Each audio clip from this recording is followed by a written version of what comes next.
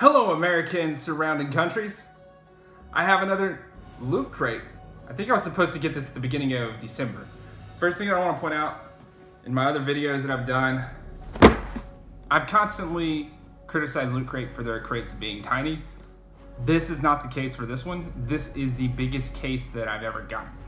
So I'm super excited about opening it. So let us see what we have. And instead of throwing this, I'm gonna treat it nicely since they did do better this time.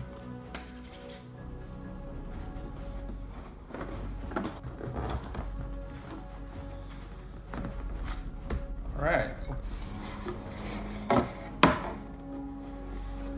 Ooh. So normally these things come with t-shirts. This actually comes with a hoodie. Has Vault 101 on the front.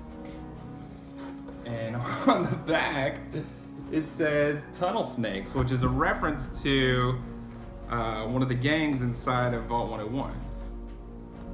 Interesting.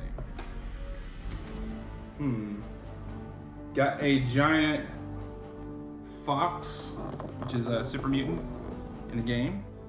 Yes, I work from home, so I'm gonna take this mouse pad and use it today. This is a fantastic Loot Crate. What else we got in here? There is a Fallout coffee mug. Let's see what that looks like. Ooh, cool. It says welcome home on the inside of the mug. That's really neat. And is this a Funko? And this is, it's actually made by Funky. I don't know if that's a Funko subsidiary or if they're just ripping off Funko. Either way, I like that. We've got this pin here.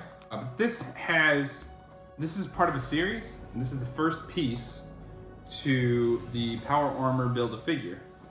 And it looks like it's the head. And I don't really like taking these out of their cases if I don't have to, but that is pretty sweet. It's definitely something that I'm going to keep doing. I like this a lot. I had unsubscribed to Loot Crate, the normal Loot Crate, just because the boxes were so small and I didn't feel like it was worth spending $25, $30 to get those Loot Crates.